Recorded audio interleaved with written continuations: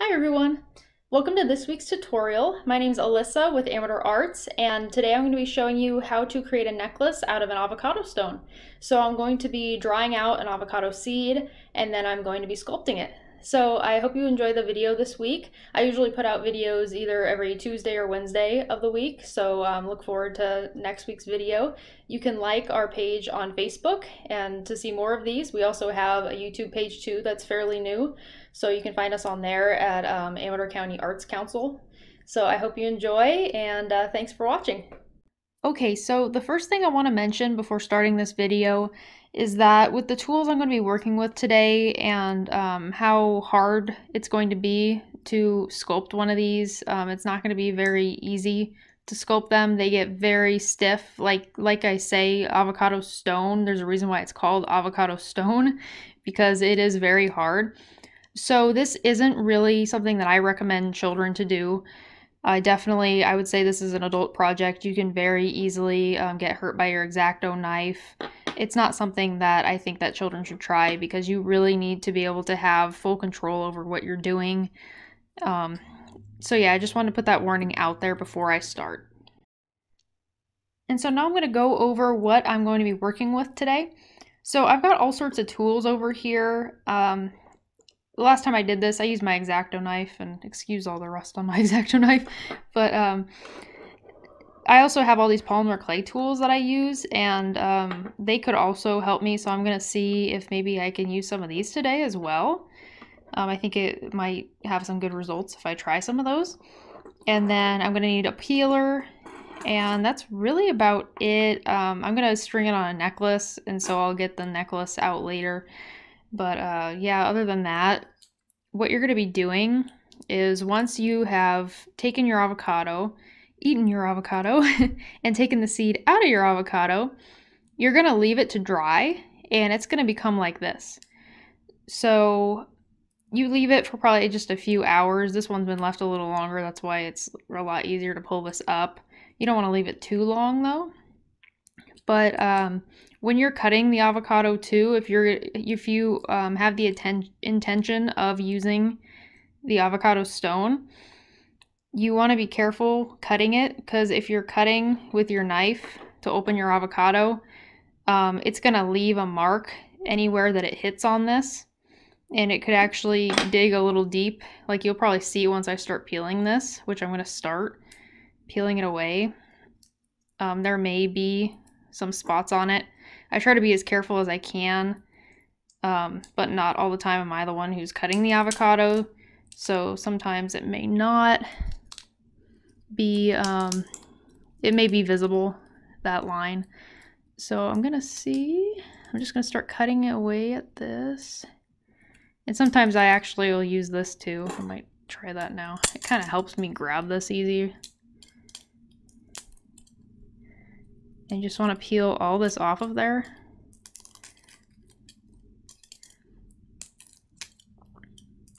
See right here, you can tell that's where the avocado was cut. And so sometimes it's not much of an issue, but other times you may see it on there, and that means you're going to have to dig deeper to get rid of that, and therefore you're going to have less to work with.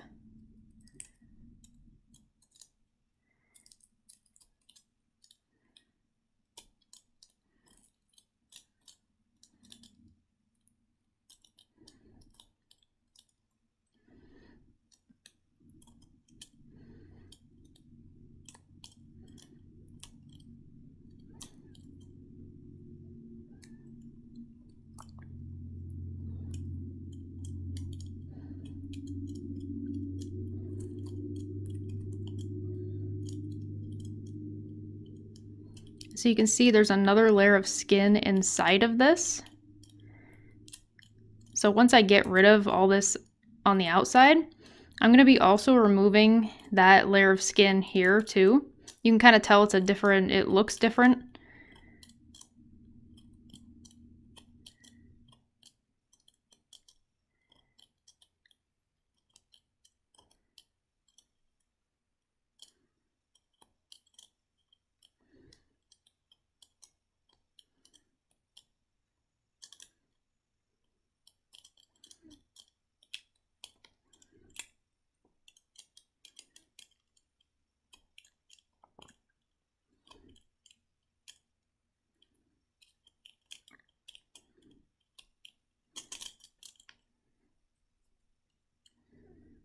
Okay, so I got rid of it all. So you can see a bit of imperfections on there, but I'm going to be taking this layer away and hopefully most of that will disappear. I'll probably end up having to cut a little further into there, but so far this is what it looks like. And so this layer is going to go away. And so I'm going to start with this, and I'm going to try to keep as much on there as I can though. I don't want to remove too much skin because this is going to shrink down some more. Because what I'm going to be doing after this point is you're going to want to let it sit for about a week to turn into what they call an avocado stone when it totally hardens.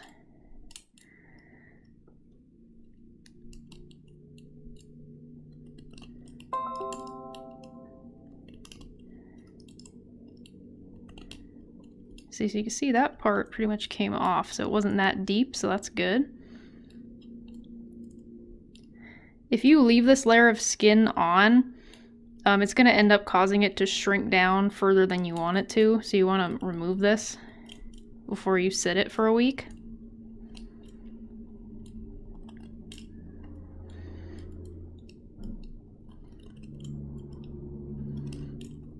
And some people use a knife for this part. I really like to use this because I feel like I have more power, more control over what I'm doing. That way I don't end up taking larger chunks off than I want to. I can kind of just graze the skin.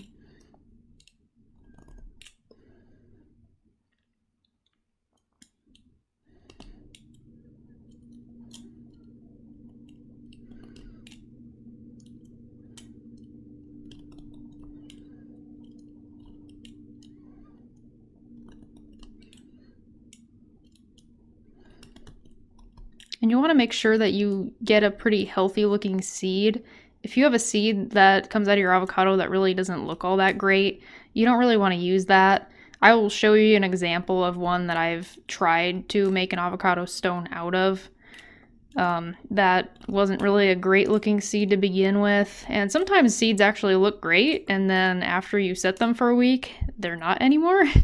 So I'll show you an example of what not to use. Basically, if you have a seed that's bad, it's just going to fall apart when you try to use it. Instead of turning kind of like a stone, it almost looks kind of porous, and it kind of reminds me more of like a wood, and when you start to carve into it, it just flakes away. So you want to make sure you have a good, healthy looking one like this.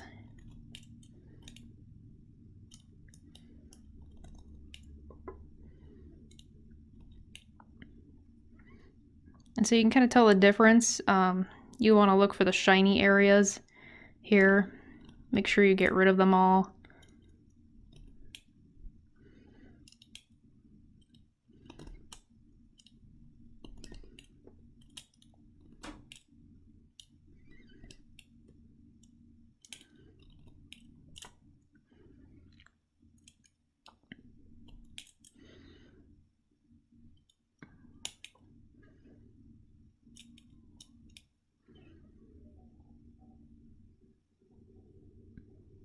Okay, so it looks good right now.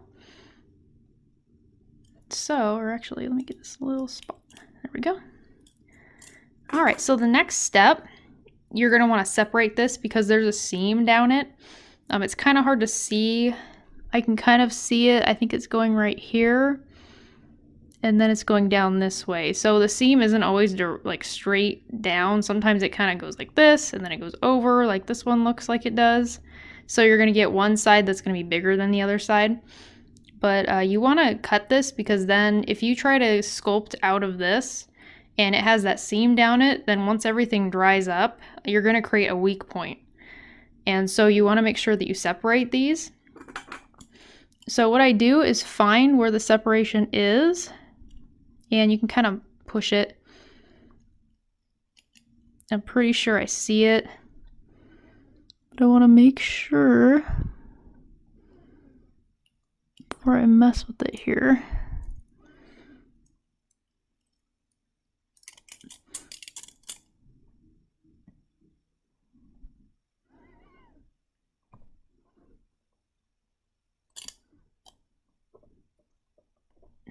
Yep, that's it.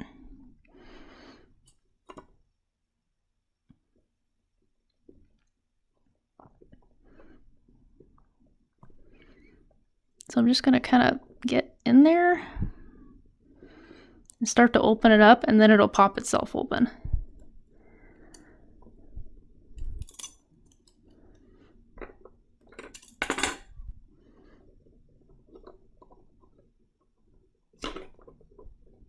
All right, so here we go. So it actually turned out pretty even there. There's still one side that looks a little bit bigger, but not bad. So now when you look inside, you can see it's glossy. So that's a layer the same as this. You want to get rid of that as well. So I usually try to do this as even as I can because I like these to dry with a really nice flat face. So I try to kind of go under here and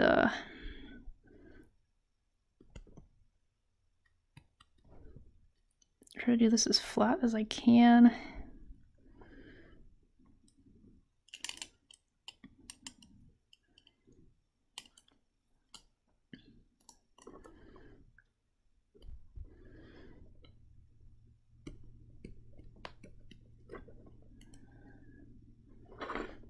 And it's okay if it doesn't turn out totally flat because depending on what you're going to be sculpting, you're probably going to be using sandpaper on this.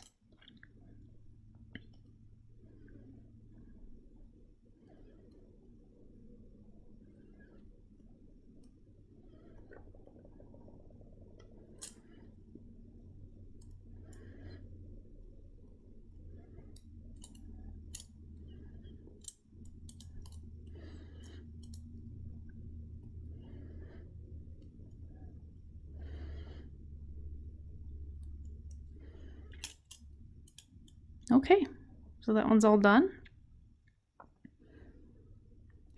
And so when it gets to this point, what you're gonna do is I usually just put them in a little plate and I'll leave them somewhere that doesn't really get direct sunlight, but somewhere where they can just dry out. And I wouldn't really put them in direct sunlight because they will shrivel up way too fast, and it's probably not going to create a really good avocado stone if you do that. So just kind of let them dry on their own. Don't try to quicken the process. Let them take that full week.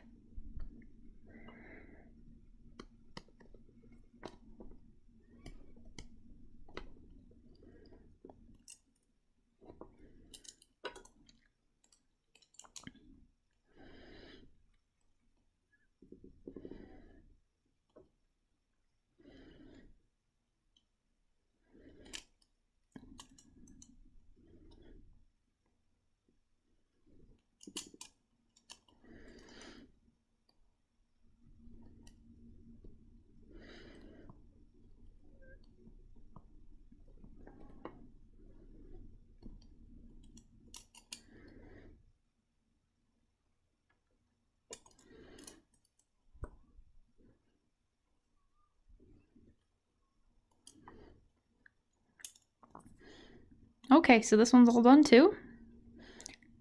So what I do is just set these down in a plate and then I'll just leave them somewhere to dry for that week. All right, so once you let these dry for about a week, this is what they're gonna look like. So they're gonna turn really hard and into what they call the avocado stone. So looking at the back, it's going to get little areas that are kind of molded looking on there.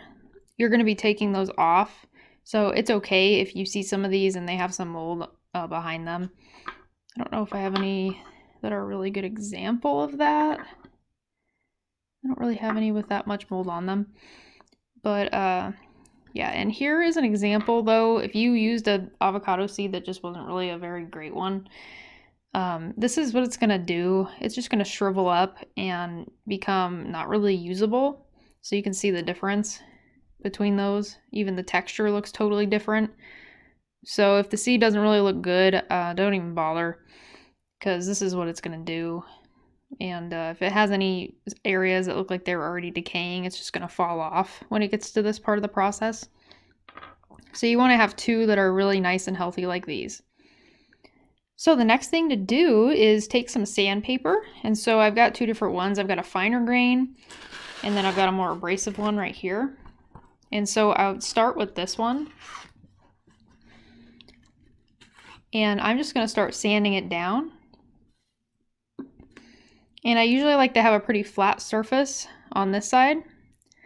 And then I'm going to try to round this out and get rid of all these little nicks in there that are created when I'm skinning it. So I'm going to make them very nice and smooth. So you can start on either side, but you'll just take it like this.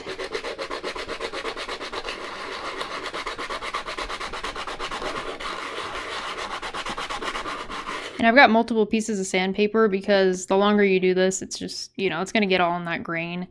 So you may need several pieces.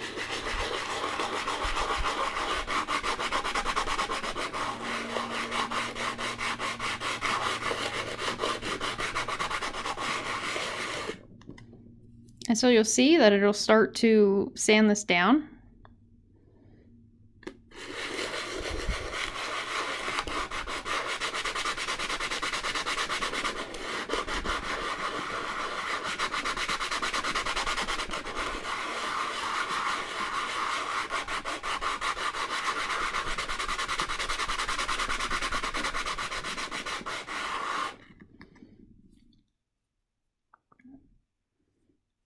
So usually I just keep going till I pretty much get rid of that entire inside part that is kind of caved in. And so it's almost there. And then I started doing the back side as well. And so I've almost got a lot of those spots out of it. You could even leave some of this if you want to. Some people like it because it adds texture to it. Or you can go with a really nice smooth look like what I've got going on right here. So I'm just going to continue with this.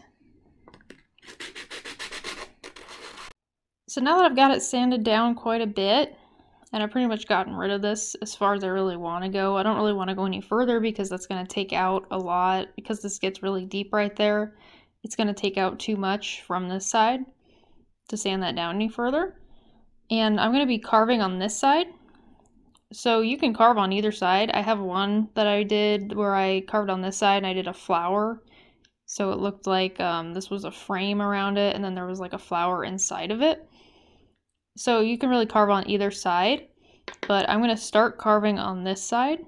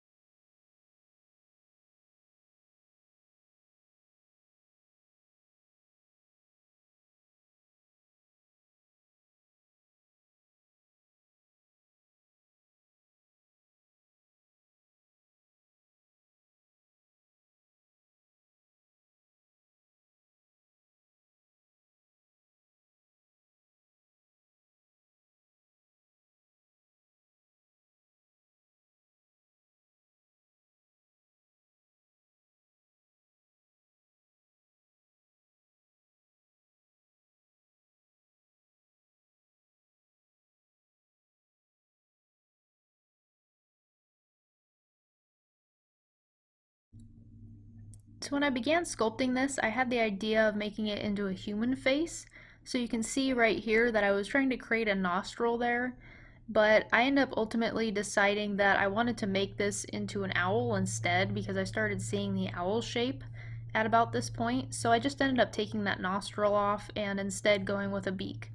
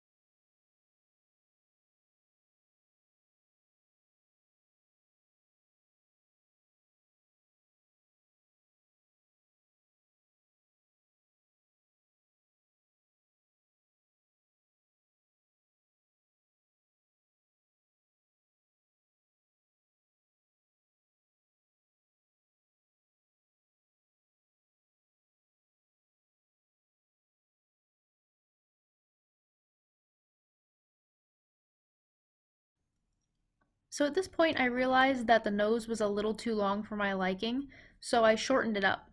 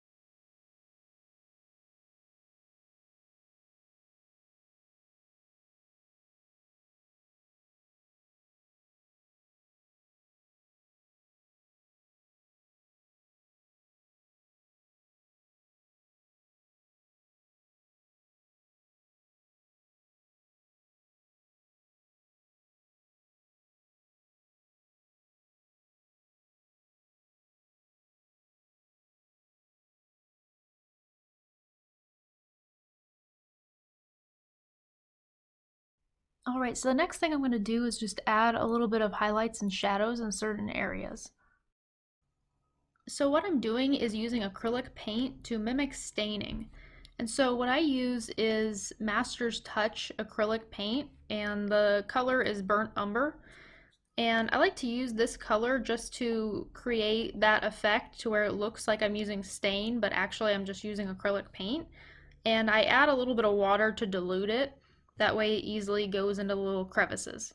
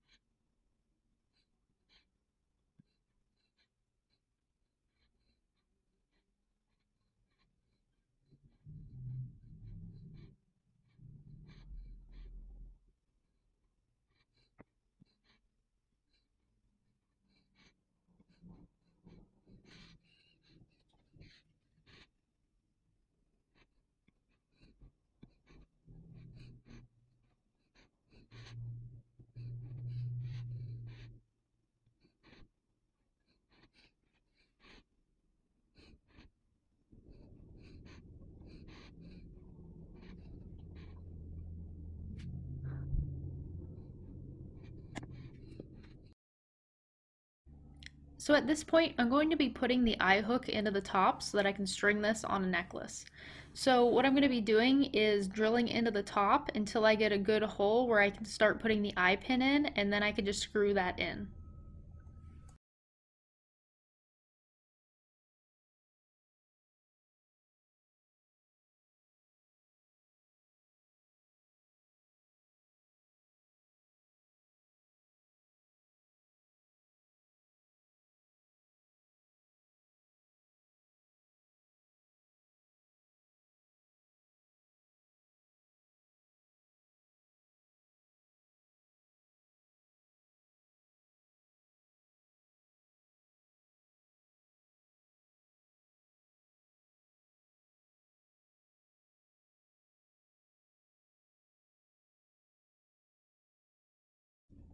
The next step after this is going to be sealing that acrylic paint in, and I'm going to be using Varathane to do this.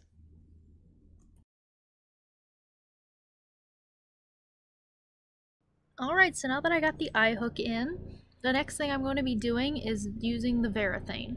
So I have polyurethane, water-based, and it's a crystal clear gloss, so it's going to have a glossy effect to it. You can also get ones that don't have gloss that are matte if you don't really want something to have that much of a shine to it.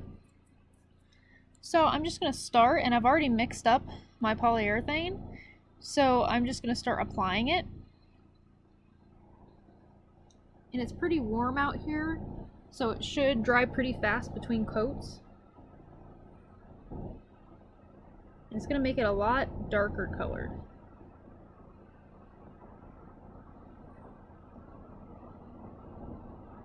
And you want to make sure that your coats aren't that thick. So try to really spread it out as much as you can. It's going to go on looking a little blue, but it'll dry clear. So any areas that you see buildup of more of a whitish blue color, you want to make sure that you spread it out evenly. And I recommend always using this outside because it's not good to be breathing this in a small enclosed place.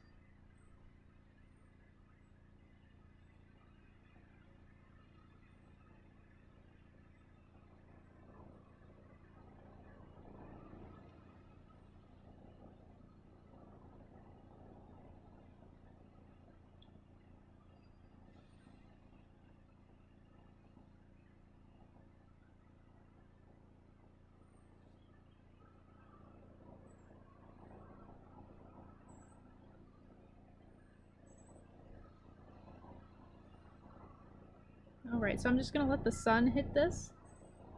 And it should dry fairly quickly. That way I can get the spot that's underneath my finger.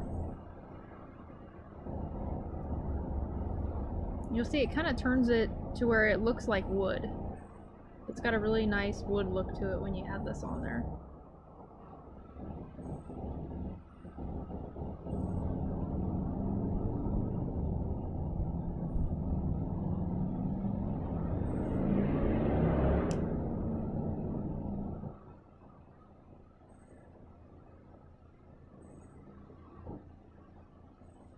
And I usually like to add 3 coats on everything that I do.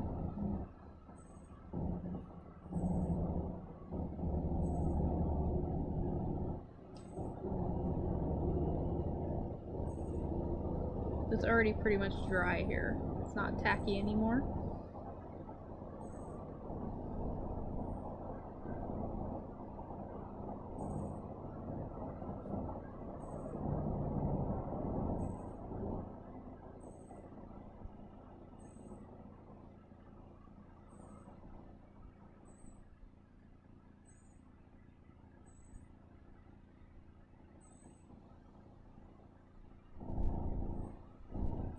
You can see when my eye hook went in, the reason why I didn't put it in all the way is because it started to go a little sideways and that created a weak point right here. So instead of continuing with it, what I just did is stop it right there. And then I'm going to put the Varathane over, and that's going to help kind of keep this little weaker point from breaking. So it basically kind of goes on like you've got a layer, a really tough layer over. It almost looks like a layer of glass when you put enough coats on it. And so that'll keep that weak point, it'll strengthen that weak point back up.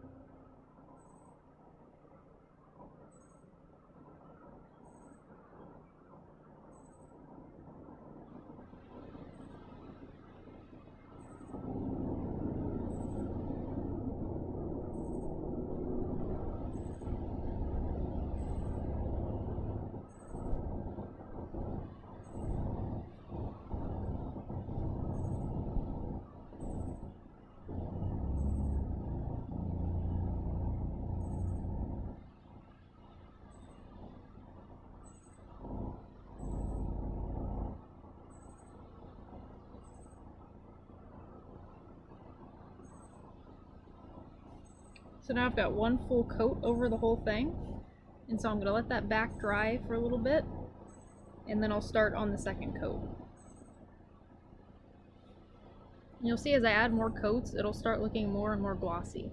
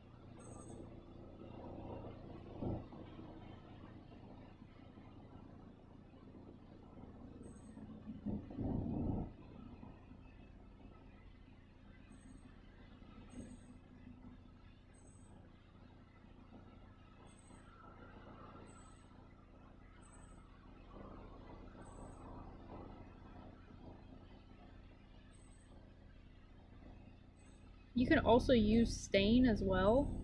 I don't really use stain just because I'm not a big fan of the smell of stain, but instead of, like, I use the acrylic paints to kind of create that effect like there was stain in these little crevices, but you can actually just use stain too.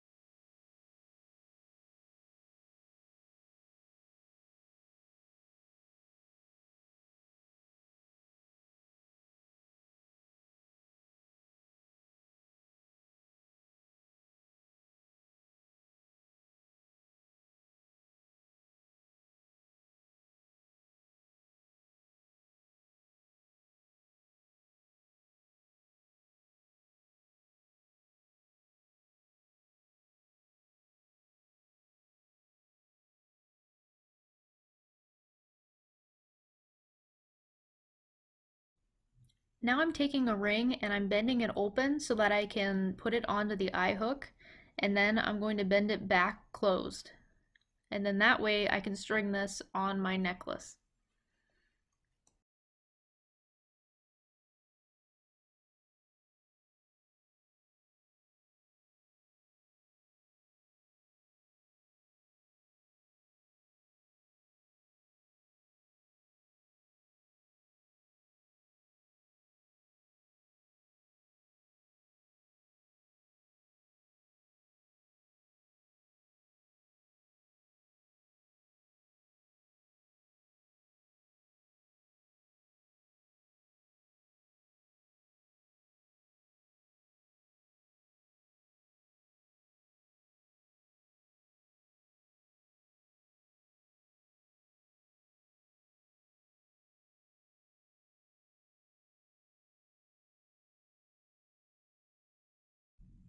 And here's the completed owl.